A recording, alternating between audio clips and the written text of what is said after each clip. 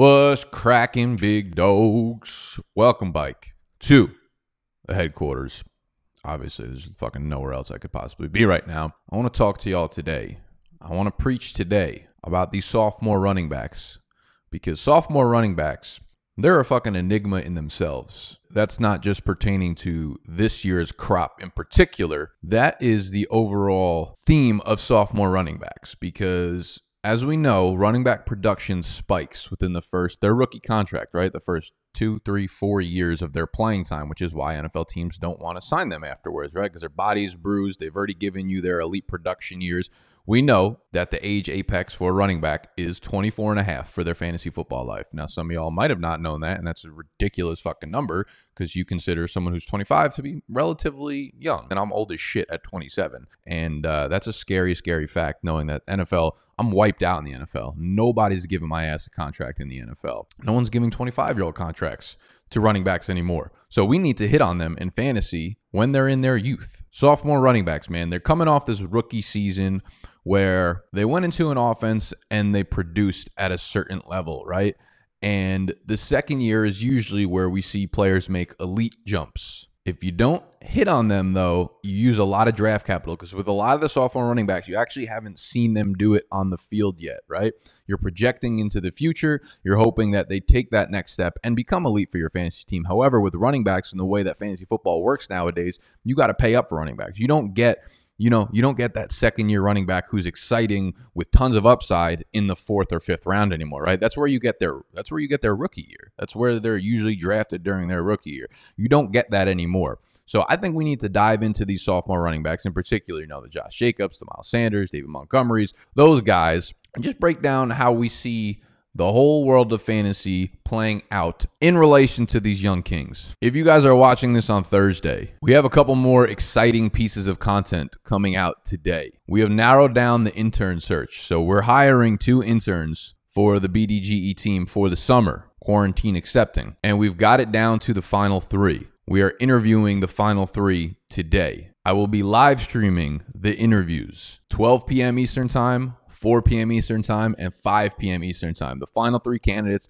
will be getting video interviewed by myself live on YouTube. I'm going to stream it, so make sure you set your fucking calendars, tuck your shirts in, stop yelling, and join me for that. We will have special guest interviewers. We got some of my friends, we got some of the big dogs teams, and we've got some other surprises up our sleeve that I think a lot of y'all in this audience will certainly appreciate. So we got sophomore running backs right now, intern interviews later today. The one other question I got for you, and I need y'all to comment this: how are we feeling about this setup? I don't think I've ever done a video where it was just plain me, like from straight away, but it's a really easy setup for me. I don't know if you guys are going to fuck with it though. I usually do it from the sides, and I kind of like that angle a little bit, but it looks a little weird when I set it up in the new headquarters that way. And most of y'all probably don't even give a fuck. But these are the things that I think about when I'm setting up my video content. I'm like, yo, I think you guys like the setup that I've always had for this. And maybe makes you feel a little homely, makes you feel here with me. Maybe I'm just a fucking weirdo and none of this matters at all. But I would really, honestly, if you do anything today, I would really appreciate letting me know how you like this setup. If there's something I could do better with the setup. I know the artwork was obviously set up so that if I was from the side, you would be able to see this a lot better and it would make a lot more sense and things would look better behind me. But, if it looks good this way, if you guys like the straight up talk to talk, face to face, showing the love this way, then I can mess around with the shit behind me and move it. But if y'all want to go back to the other way, then I could probably do that as well. So please let me know in the comment section down below. Again, don't yell. Tuck your damn shirt in. Let's eat.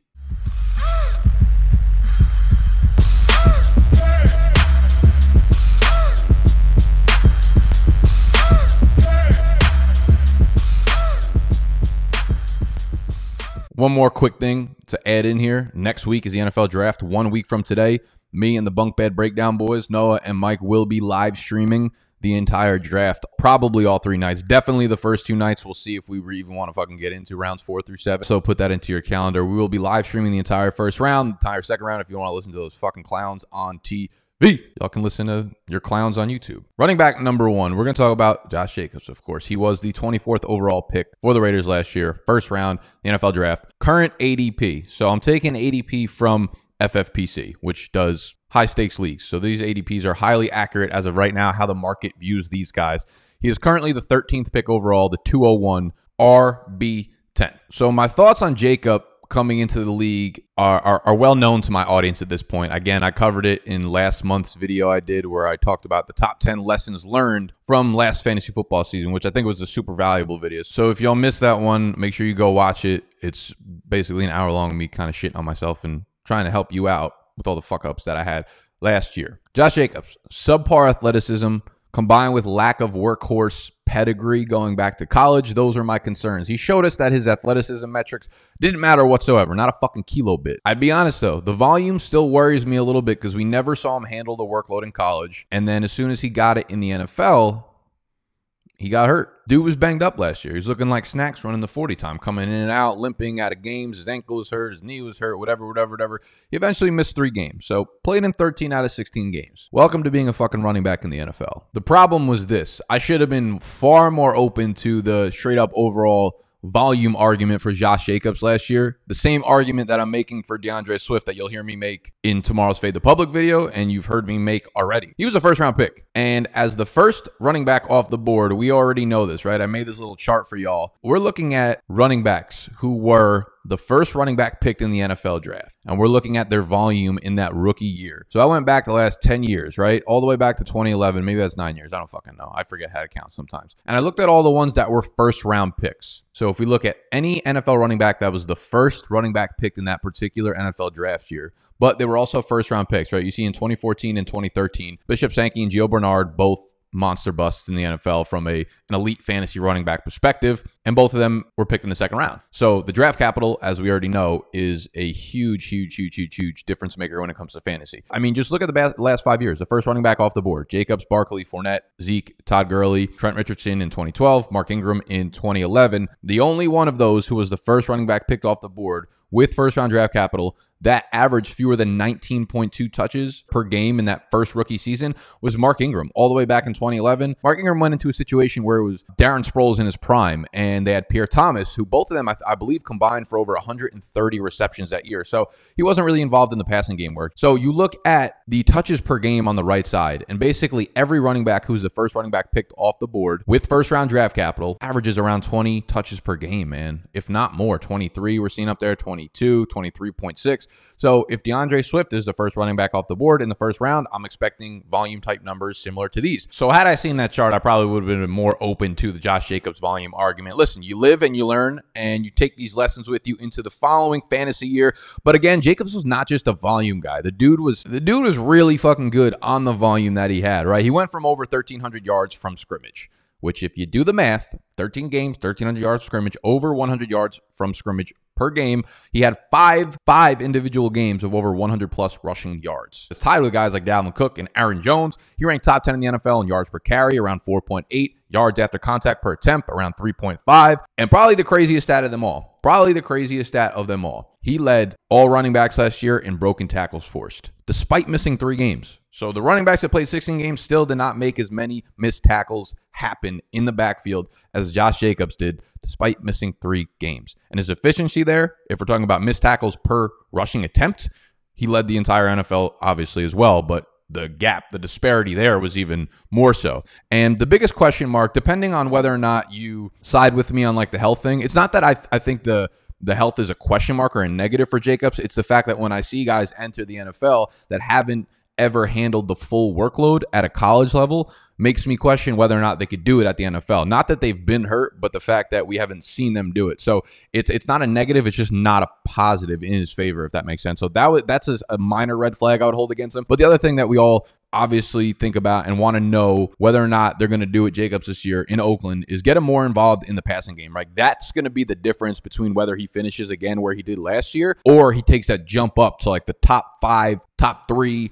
fantasy running backs in the NFL. He might not have had the volume at Alabama. He might not have had the passing volume for the Raiders last year in his rookie season, but he is smooth as fuck in the receiving game. So I will talk about that in a second a little bit more. But I just want to talk about another overlooked part of this offense is the offensive line, man. They were not a line that I expected to be very good coming into last year, but they were the 6th ranked run blocking line per Football Outsiders in 2019. So not only was Jacobs awesome, was he efficient, was he making guys miss on his own, but the line is also giving him some fucking leverage, giving him some push and making holes and making things happen for him. You got Josh Jacobs' skill, you got his volume, you got his workload, you got this offensive line making holes for him. Jacobs is in line for an absolutely fucking monster year. I'm not going to hold against him all the bullshit that I said last year, and if I didn't like him as a prospect, that's out the door. You got to be able to pivot. You got to be able to change your mind. So then you could look at the weapons around him. You could look at this however you want, right? You could say Jacobs didn't have a lot of passing work, and they didn't have anyone to pass the ball to, so he should have had a little bit more. Or you could look at it and say, this offense can only improve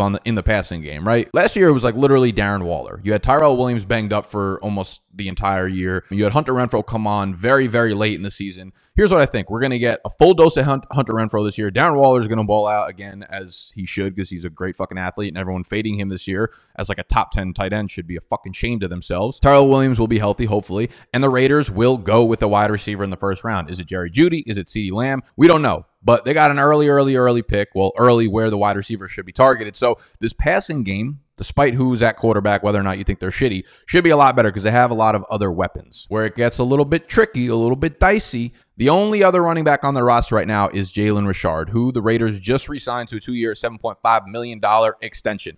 And yes, he will be a trusted piece of this offense, as he has been for the last fucking 32 years. And he will remain involved in the passing game. But he's not a monster factor in this passing game, okay? While Jacobs was on the field, so the 13 games that Jacobs was on the field, Richard only averaged 2.5 targets per game. 2.5 targets per game while Jacobs was on the field. DeAndre Washington is gone to free agency. So that alone should free up more passing game work, right? That's 40 targets right there going elsewhere. So 2.5 targets per game for Richard while Jacobs was on the field equates to 40 targets. DeAndre Washington's 40 targets are gone. Josh Jacobs got about 28 or 30 targets last year. So even if those are split, right? Even if 25 of those targets go over to Richard and 15 of them go over to Josh Jacobs on top of what he had last year, you're looking at a guy who's getting between 43 to 45 targets. But what you love to see, Mike Mayock coming out here and talking up Josh Jacobs about heavily involving him in the passing game next season. As we read from Roto-World, Mayock referred to it as phase 2 for the 22-year-old sophomore follow-up. Any involvement as a receiver out of the backfield would be considered an upgrade to Jacobs' 27 targets. But basically, they're coming out and they're saying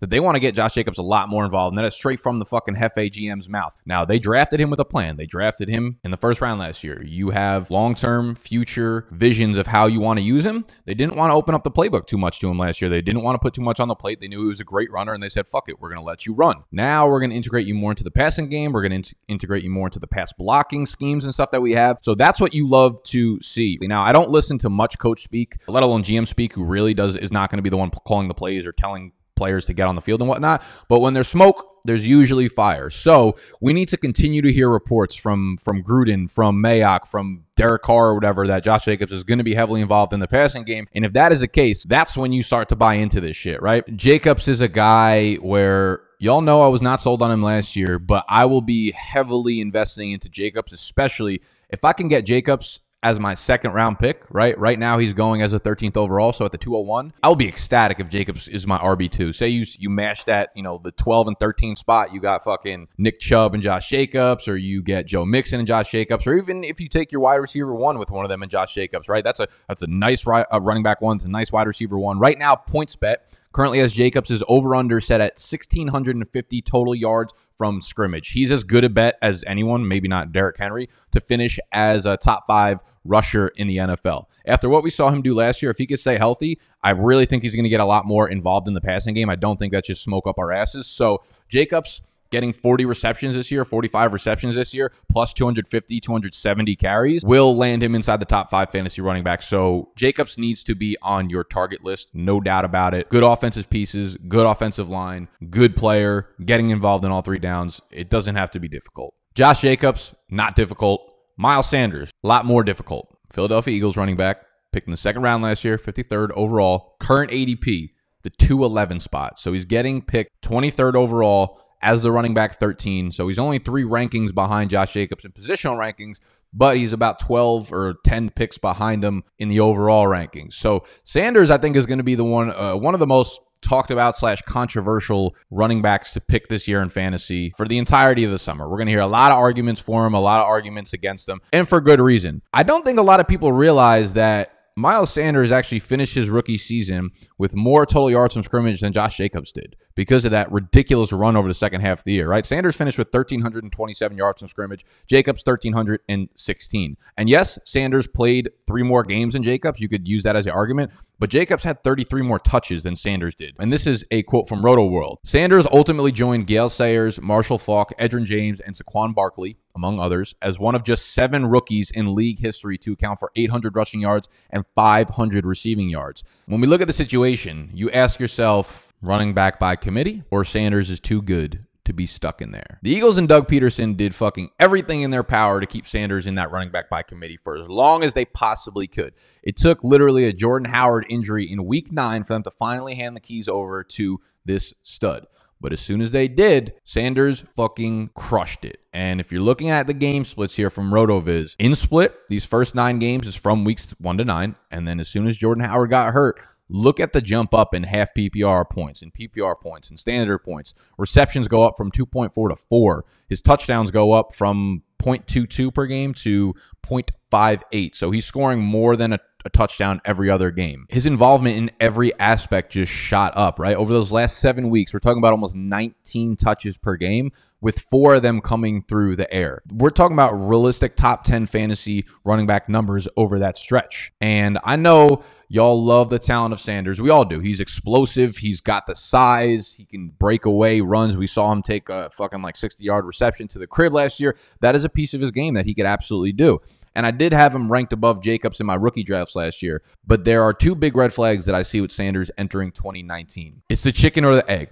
Doug Peterson wants to use a running back by committee no matter how bad fantasy players want Sanders to be the featured workhorse. Here's why I consider it a red flag. Even if you're in the camp that Sanders is too good to be put into a committee, or he's never had a back like Sanders, which is an argument that I've made, and it worked out last season as soon as they let him fucking have the reins. The problem is you don't know that for a fact. You don't know if they're going to use an RBBC. So even if you like Sanders and that is your argument for it, you still have to have the awareness to acknowledge that it's possible that you're wrong, and Peterson is going to use him in a running back by committee. So no matter how talented he is, if he's a 16 to 17 touch guy, his ceiling is very, very limited in this offense in terms of the elite other running backs that you're probably getting around the same range. So with Sanders, you have to be able to acknowledge that there are both sides. There's a range of outcomes. There's a spectrum to where Sanders is going to land in fantasy football for next year. And you have to factor that into the draft spot. You don't just say it's either going to be one or the other. It's either going to be best case scenario, or it's either going to be worst case scenario, and I will only draft basing on which one of those sides of the spectrum I feel like he's going to be at, right? We can only go off of Doug Peterson's time as a head coach in Philly because he was under Andy Reid as the, people always go back, what about Jamal Charles and KC? Like, it wasn't fucking Doug Peterson's offense. Andy Reid was there. He was the one running the offense. It wasn't like Doug Peterson's like, well, take a seat, Andy. All right, I'm gonna run the show for the next 5 or 6 years, and I'm gonna let Jamal Charles run wild. Andy Reid literally ran that fucking offense. So Doug Peterson, going back to the Jamal Charles years, is a waste of fucking time, and it's bad analysis. So don't listen to people who do that shit. You can only look at Peterson's time in Philadelphia. Sanders' 179 carries last year were the most by any running back in the 4 years that Peterson has served as the head coach. So he has never had a running back in his 4 years there. That's a pretty big sample size. Go over 179 carries. The RB1 in his offense over those 4 years has averaged 157 carries. Again, it's the chicken or the egg. Do you believe that he's never had a back as talented as Miles Sanders? Which I do believe to be the case, but the two are not mutually exclusive. That could be the case, and they could still use a running back by committee. The other red flag I see, and this is more of a nitpicking kind of argument, but much of Sanders' fantasy success over the second half of the year came through the air. And when you look at what Philly provided to Carson Wentz in the passing game, like, their weapons were absolute dog shit. I mean, look at everybody that got hurt on that team. Deshaun Jackson, Alshon Jeffrey, Jordan Howard, Darren Sproles. I mean, by season's end, they were fielding like probably the worst personnel group of wide receivers or just overall weapons in the entire NFL. I'm shocked that they made absolutely zero moves to address the position in free agency, but we're going to see them attack this position in the NFL draft, obviously. I think their first round pick is without a doubt going to be targeting a wide receiver. When players are healthy, right, and you're adding these new pieces to the offense, whether they're getting healthy or whether you're drafting first round rookie wide receivers, you're adding new pieces to the offense. And does that mean that Sanders is receiving numbers are going to dip. Most likely, but does that mean he can't still catch 50 passes? No, it also doesn't, right? Sanders had 63 targets last year. He turned those into 50 receptions and 500 receiving yards. That's a hefty number. That's a big number to tack onto whatever rushing total that you have. If he could do that again, being his second year as the main running back in this Eagles offense, that's something I could see happen. But listen, Boston Scott is still there. Boston Scott, the God, is still there and will likely serve as a weapon in this offense too. Regardless of what you think about Boston Scott or what you think about Miles Sanders, Boston Scott is still creeping. Now, the question becomes, how much of an increase in carries does he get? I mean, he had 179 last year, and that was while Jordan Howard was there for the first 9 games and saw over 13 carries a game. Sanders averaged 11.2 per game on the season. I do think we can expect a slight increase, a slight uptick with Jordan Howard out of the picture. Maybe, 12, 13 and a half-ish per game. Realistically, how many passes is he going to catch? If he's getting 13 and a half carries per game, let's say 3.5 receptions per game, which is a pretty hefty number. That ever ends up being like 55 receptions on the season. I think that's a realistic number for him. So if he's getting 14 carries plus, 3.5 receptions per game, the question becomes, do you like a Miles Sanders getting 16 to 18 touches per game, or do you like someone else around the same spot that has a little bit more upside? Is the upside there for Sanders to get more touches? Yeah, probably. But I'm in the category that if I'm leaning one way or another, where it's going to be full workhorse or running back by committee, I'm definitely in the middle with a little more hesitation towards a running back by committee. So my take right now is I won't be drafting Miles Sanders in the second round of drafts right now. We'll see what they do in the draft. We'll see, what the chatter is out of Philly throughout the offseason and if they are going to be using him as a workhorse. This is going to be a really tough offseason to kind of pick up on these notes because we're not going to have a lot of time where they're physically together and these beat reporters and training camp. And, there's a lot of time for us to get these sources coming at us because we're seeing them on the field because they're not going to be on the field for a lot of the time. So this is really important to dive into these numbers and look at it realistically and use a range of spectrums when you are drafting because we're not going to get a lot of the luxuries that we've been used to over the previous years. So we got Josh Jacobs, love him. Got Miles Sanders, love the player. Not sure if I absolutely love using a second round pick on him right now. Let's move on to David Montgomery, someone we are absolutely not using a second round pick on. And if you use a second round pick on him last year, you're a fucking moron. Who is it? David Montgomery. Are you serious? He's calling his shot. The live chat's going nuts right now. First off, you guys can talk all the shit you want about David Montgomery. If you can't see the potential, Jordan Howard for last year was a second round pick. Fat fuck, horrible. They moved up and got this guy. He's like a fucking Barry Sanders. What is wrong with you? Open your fuck here. Use my glasses, assholes. Because you can't see that. Talk all the shit you want. These people on the draft room, they're retarded. They're just not good. They're not. Sorry. They watch the fantasy counts. Horrible. I'm gonna fucking destroy this league. It's a wrap. I like David Montgomery as a prospect coming out. Maybe at end of fourth round is something I probably could have dove into, but gladly I didn't take him anywhere. By nearly all accounts, right, David Montgomery was a bust during his rookie season because in almost every league, you did have a guy that reached for him in the third or even the second round. I think he's worth diving into a little bit more than just saying he looked bad on the field or the Bears were terrible. If you look at it from a raw numbers outlook, he definitely wasn't efficient and he did look sluggish a lot at times, but he still went for nearly 1,100 total yards and 7 touchdowns during his rookie season, right? If you look at Melvin Gordon's rookie season, he had far worse numbers than that. Le'Veon Bell's was not much better either. And David Montgomery did that behind the 29th ranked offensive line.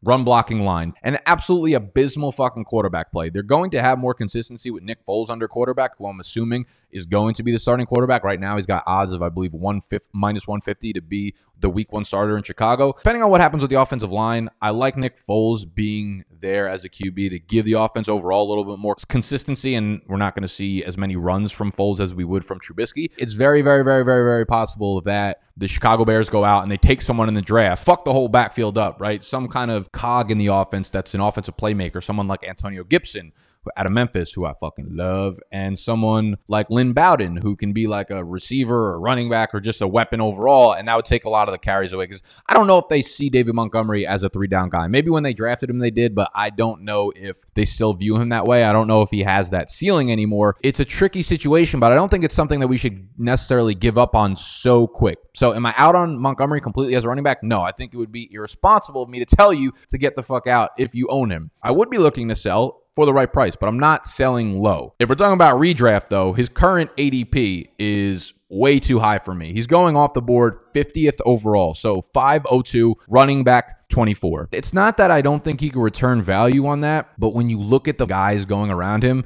this is the ADP from FFPC. David Montgomery at that 50 spot. Look at the dudes in front of him. A.J. Brown, Kupp, Sutton, Thielen. Those are the 4 wide receivers with the 4 picks in front of him. There's a good chance that one of those guys is on the board still when David Montgomery is your pick at 50, and I would not even think twice about taking Montgomery underneath those dudes. I would take Mark Ingram, who's right behind him, over him. I would probably take Damian Williams over Montgomery as well. You have Stephon Diggs behind him, which, I don't know. Dobbins' ADP will rise up, and he'll be above Montgomery if he gets drafted early. And even the ones down at 59, 60, 61, Robert Woods, DJ Chark, Tyler Lockett, I would probably take all those over David Montgomery too. So in terms of relativity to the other guys getting picked around him, David Montgomery seems to be a really, really bad pick. This is I know it seems crazy to start putting out videos like this early, and I hope you guys are enjoying it or getting some value from it. If you did, make sure you smash that fucking thumbs up button. The reason I do it is so that I can track the trends throughout the entire offseason, right? This is what I look at David Montgomery right now where he's getting picked, and I'm like, no way I would be taking a running back in that 5th round with all those wide receivers, and knowing that these wide receivers are going to be there in the 4th or 5th rounds of draft makes me tailor my draft strategy, right? It makes me look at what I need to be doing in best ball drafts where I'm actually drafting for money right now and stuff. So it's like attacking the running backs very early, right? Getting your first 2 studs either in the 1st and 2nd round, 1st and 3rd round, whatever, because in rounds 4, 5, 6, you can grab a Ridley, a Sutton, DJ Chark, and have him as your wide receiver 1, 2, and 3. Looking at how the trends are working out right now is something that I try to heavily focus on and give y'all my perspective from. One of the pieces of my draft guide, which is on sale for pre-order pricing right now, you can go over to bigdogsdraftguide.com/MKF to cop that. For $10, you get the rookie dynasty guide and the season-long guide. In the season-long guide, I do what we call the Big Dog Bible. So I do this monster write-up, like 8,000 to 10,000 words, each position broken down, position by position, talking exactly how to attack your fantasy football draft from a strategy standpoint, from a player standpoint, like which rounds you should be drafting which guys, and like how to maneuver your draft from every position. It's a monster article I write. It's one of my favorite pieces to write over the entirety of the offseason, and it takes me a long time to do it. And a lot of the time, I include all of the trends that I see throughout the summer, why you should be attacking those trends or where you should be fading the trends and whatnot. So it makes your draft very, very, very, very, very, very, very simple for y'all. But there's so much more in the draft guide. There's, top sleepers, top busts, must draft players, all the rankings, dynasty rankings, rookie rankings, season-long rankings, PPR, fucking standard, half PPR, redraft, super flex, toenail pie, super pie, all that fucking shit. BigDogDraftGuide.com. If you are not eligible to play Monkey Knife Fight, if you're one of the states that they don't allow, you can just cop it from the regular site. If not, BigDogDraftGuide.com/MKF. $10. You get the season-long guide and you get the rookie dynasty guide. I love y'all. Let's move on to Devin Singletary, baby. Devin Pringletary is what I actually called him last year because once he popped, the fun does not fucking stop. He was my favorite running back on tape. Ran that disgusting 40. Came in at such a small size. 3rd round pick last year, 74th overall. Current ADP, 30th overall. 310, running back 18. So he is 6 picks behind Miles Sanders. Singletary is also another really intriguing running back for fantasy football in 2020, right? He comes in as a rookie, looks super, super efficient, incredible on the field. The tackle breaking ability that he showed in college, unlike David Montgomery, shined right through onto the NFL field. But he continued to split time with the timeless Frank Gore in that Buffalo backfield. Now, Singletary missed 3 games from weeks 3 to 6 last year, and there was a bye in there. That's why there's 4 weeks from weeks 3 to 6. He missed 3 weeks with a hamstring injury, and then he sat out week 17. Outside of that, he was a beast. Very close to 1,000 total yards from scrimmage, 969, despite playing in just 12 games. And 2 of them, the one he got injured in and the one he returned from his injury from, he was very, very limited in terms of snap counts, right? They didn't play him. Either got hurt midway through the game or they didn't play him because it was his first week back from injury, where he played fewer than 40% of the team's snaps. So if we do some extrapolation work, if we get the fucking big facts and we analyze them, we look at the games in which he was a normal full-time player, in which we can expect him to be going forward. If we take out the 2 weeks where he played less than 40% of snaps, again, he got injured for one of them, so I don't want to count those against his stats. And then secondly, the 1 week he came back from the long-term injury, we've already done a study on this, and we know that running backs that come back from a multi-week injury always have limited play time and snap counts relative to the rest of the season numbers. So we take out weeks 2, we take out weeks 7, and we are left with 10 games. Every other game, he played in at least 2/3 of the snaps, which I think is reasonable to expect. A lot of people think that Frank Gore took so much work. He did only goal line work. That's really what he took away from Singletary. In the games that Singletary was healthy, again, he played in 66% of the snaps. So if you look at that 10-game pace where he was healthy and playing his normal things of snaps, and you push that out to 16-game pace, here are the numbers you're getting. 222 carries, 1,107 rushing yards, 63 targets, 47 receptions, 310 receiving yards. So we're looking at 269 touches overall, 1,417 yards from scrimmage. This does not include their playoff game where Singletary caught 6 of 7 targets for 134 yards from scrimmage. That would absolutely run train on the rest of the numbers, and his efficiency would be too high. We did not include the playoff game in that, but I think it's worth noting because he balled out in the playoffs in the game that they obviously trust him to be a big factor in. Again, though, going back to the goal line carries, man, that is where Singletary will either thrive or remain faceless in fantasy. Last year, Gore had 11 of the team's 18 goal line carries. Allen had 5 of the 18, and that leaves just 2 remaining, which is what Singletary got. Now, Allen, being the player that he is, right, that big quarterback on the goal line, will continue to get his share. But with Gore gone, I pray that Singletary gets them, man. He reminds me so much of Aaron Jones. Like, Jones has been the single most efficient back on the goal line since entering the NFL and inside the 10-yard line in terms of converting those carries into touchdowns. Everyone thinks that, like, I tweeted this out the other day, but people have such a bad viewpoint on, like, who is successful when it comes to scoring touchdowns. Everyone thinks that smaller backs are bad goal line backs, literally just because of their size. And everyone thinks that bigger wide receivers are better goal line wide receivers, but that couldn't be farther from the truth. Like, when you look at the wide receivers that usually excel in the end zone, it's just as crucial, if not more important, to be able to create space as a wide receiver. And the guys like the Antonio Browns, that's why they score so many damn touchdowns, because they're so good at creating space in a very minimal, tight part of the field. Those guys are very good goal line receivers and goal line backs, and just being bigger for both wide receivers and running backs does not equal being better on the goal line. The same way that creating space is good for wide receivers, the vision is just that important for these smaller running backs. And you see that out of these guys like Aaron Jones and Devin Singletary. I mean, you go back to college. Aaron Jones averaged nearly a rushing touchdown per game in his career at UTEP because he's just simply good at scoring. But if you look at Singletary, he was exponential on that. The guy scored 12 rushing touchdowns his freshman season, 32 his sophomore year, 22 more his junior year.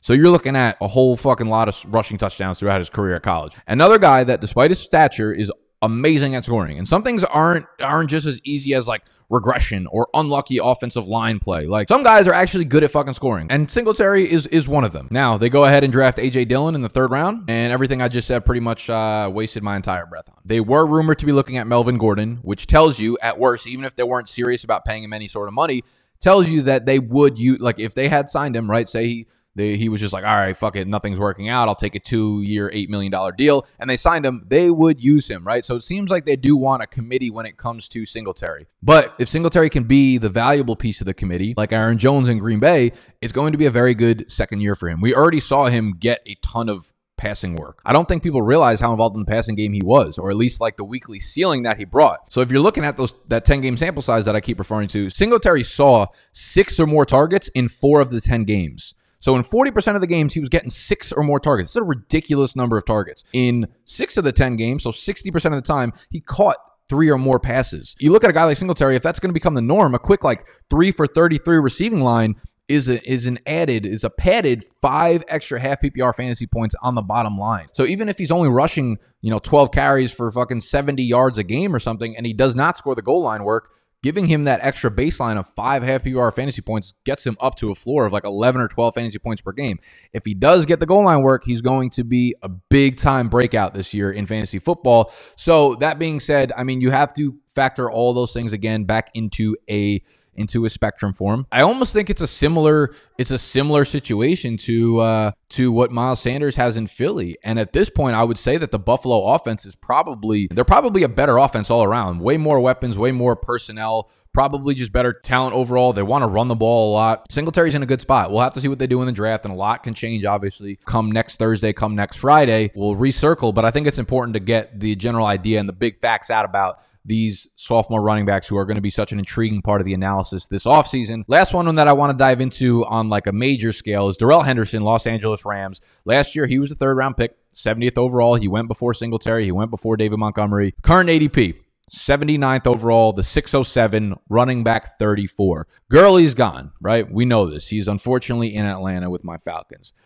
This opens up 223 carries, 31 receptions in that Rams backfield, but the Rams are clearly not committed to giving Henderson a Gurley-like role, and they never were. I was never a fan of Henderson. I'll preface this by saying I was never a fan of Henderson. If you look at my write-ups on him last year, I thought he ran very straight up. I thought he was a very Tevin Coleman-like runner who could succeed in the right situation, right? He ran for like 1,900 yards his last year at college, and that's not something to be ignored. And he had so many big plays. It was like 70-yard touchdown run, 80-yard touchdown run, 80-yard touchdown reception. Like ridiculous shit that you do not see on an everyday college player's resume, even the elite college players, a breakaway speed.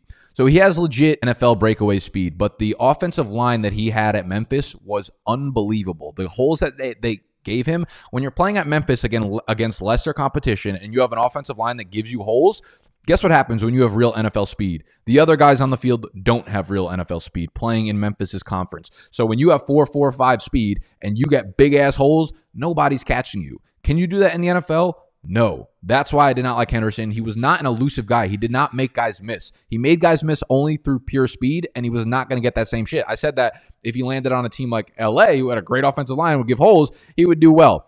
Turns out their line was fucking trash this year. Really, really bad. That also needs to be factored into it. Like, do we see the offensive line improve? What do we see going forward from the O-line? That's going to be a big part of whether or not Henderson can improve. But I see people like, I would rather take Malcolm Brown than Darrel Henderson at value. Guys, please don't fucking do that.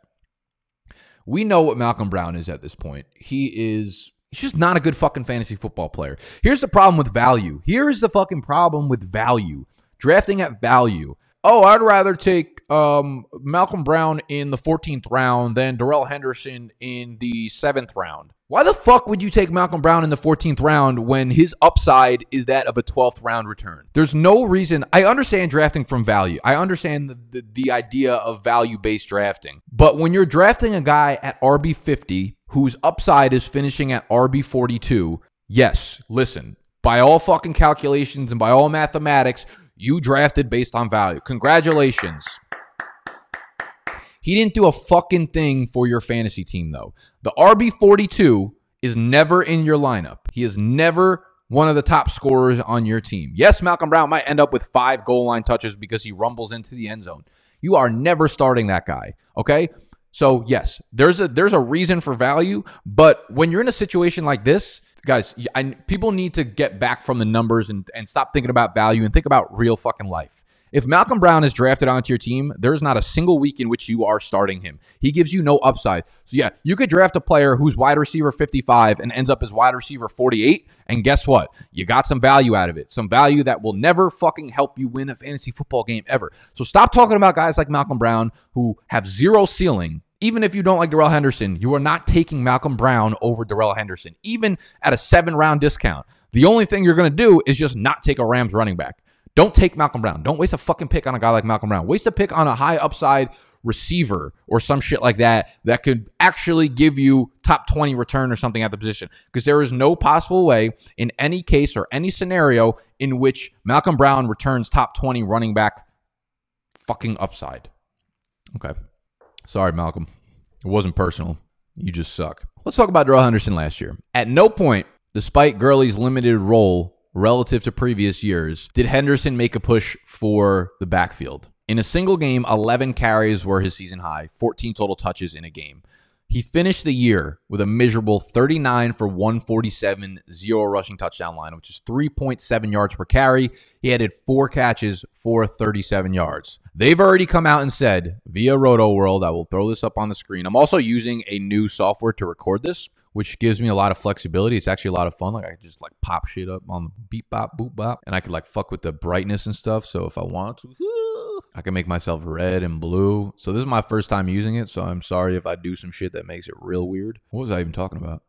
Oh, Darrel Henderson, we know, is just not going to be utilized by the Rams as a workhorse. Their GM, despite getting rid of Gurley and not having even drafted someone, they want to utilize more than one guy getting the ball with different skill sets. So that right away tells you Henderson is never going to see that Gurley type upside, even if people want to project it based on the workload that he had in college. It's very, very possible and almost likely that the Rams end up taking someone in the draft. But I think it is more likely that Henderson does lead the backfield in touches. That also doesn't mean fantasy success. The biggest problem, again, is that offensive line, right? When they were dominant back in 2018, shit was so easy for the running backs. I would argue that like a good portion of Gurley's success, his elite fantasy success, just came straight from that offensive line. Sometimes it felt like he was literally playing football by himself on the field. Last year, 19th in run blocking per Football Outsiders, 26th per PFF. Just 1 year, just a single year removed from being the #1 run blocking line on both of those sites. Life comes at you fast, man. The only real piece they have cemented as a starter on the line this year is Whitworth. Again, they signed him to a 3-year, $30 million extension, and let me tell you, he is not the same elite Whitworth he once was. He's still very, very good in pass blocking, but run blocking ranked 58th of 80 qualified tackles in 2019. The line is absolutely going to be a problem again, and given that they basically traded away all their first-round picks until the year like 2042, it's going to continue to be a problem. So Henderson, again, is a guy that needs a line to provide him holes. So I will absolutely not be taking Henderson in the 6th round of drafts. I think I would be a little bit more receptive to it if he started dropping to like the 8th and 9th round, because again, he is a back that's in a committee. They've already come out and say they want to use a committee, and they were behind a bad offensive line, and we have no idea if he's getting any goal line work based on his size. You know, like I said, smaller backs can succeed on the goal line, but NFL coaches don't see it that way. They don't like to use it that way. They see a fat guy like Malcolm Brown. They might draft a guy like fucking A.J. Dillon. We don't know. I love how I like every time I talk about a team just drafting a fat running back, I just think about A.J. Dillon, even though he's not fat whatsoever. He's thick as fuck though. He's thick though. He got them big bones. So yeah, there's too many red flags for me to like Henderson without enough upside in the 6th round. So Henderson, I'm probably out on this year unless his price drops. So again, this is for redraft. So there are other sophomore running backs that are probably worth touching on, like Tony Pollard, Justice Hill, even like Damian Harris, if you really want to get fucking me annoyed on a goddamn Wednesday morning. So I'm not going to dive into him because I've already have enough stress in my life. I kind of like Travis Homer too. I think he's someone to keep an eye on depending on how the offseason goes and if the Seahawks address the running backs in the draft, because we have an entirely banged up backfield of Chris Carson and Rashad Penny, who tore his ACL in like week 13 of last year, week 14. So he's probably going to miss most of the season next year. And I think Travis Homer is a really interesting guy in that backfield. Tony Pollard and Justice Hill, like again, guys, like you can get excited as excited as you want about Tony Pollard, but at the end of the day, he is still a backup running back to one of the most volume-heavy running backs in the NFL. Like, there's no scenario in where